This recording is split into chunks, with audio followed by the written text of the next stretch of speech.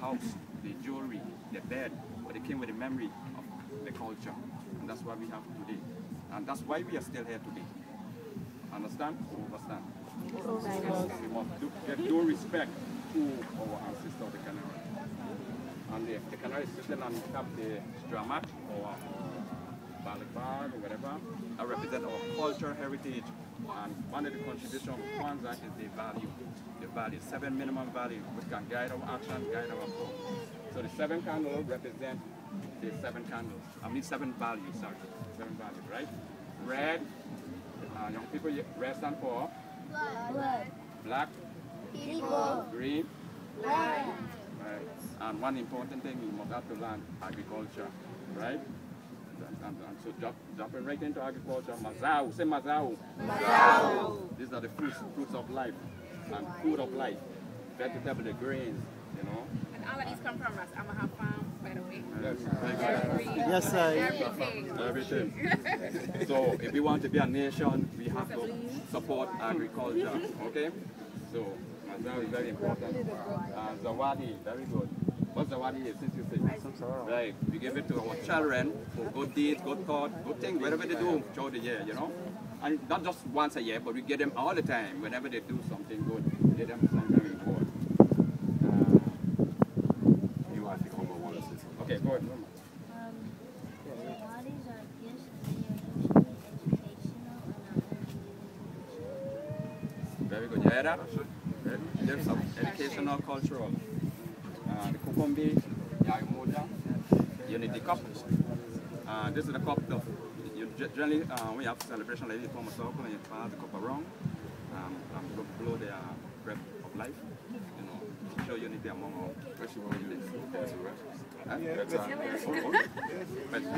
you the priest. Start with the priest. Go to it.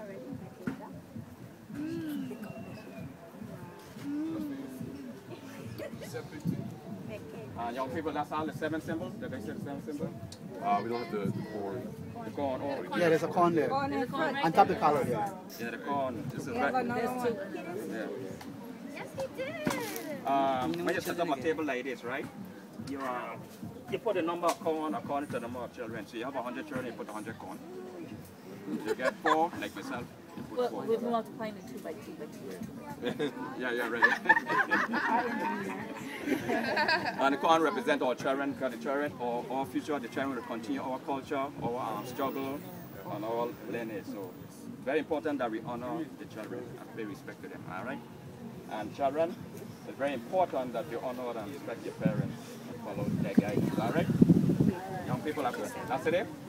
That's it, right? It's all 7. No, I don't. Unity Cup. Yeah, we don't say the unity going around, it's going around. The Unity Cup is going around. If you could blow your energy, your ashe into it to make it a Unity Cup. And you see the red, black, and green flag? That flag was declared in 1920 by Marcus Mosiah Garvey, organized by the Universal League Improvement at the 1920 conference, called the International Conference of, at that time they knew the word Negro people. 1920 did that flag, the red, black, and green, to represent African people. So regardless of your nationality, you know, the red, black, and green represent African people. Okay, and of course we added the yellow from Ethiopia, and those are called the Pan-African colors.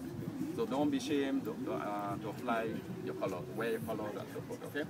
Those are part of our heritage. So the story bend, that's what the way we say. Wheel bend, story end. Yeah, story end, yeah. Okay. Story never ends. Story never ends. All right, brother.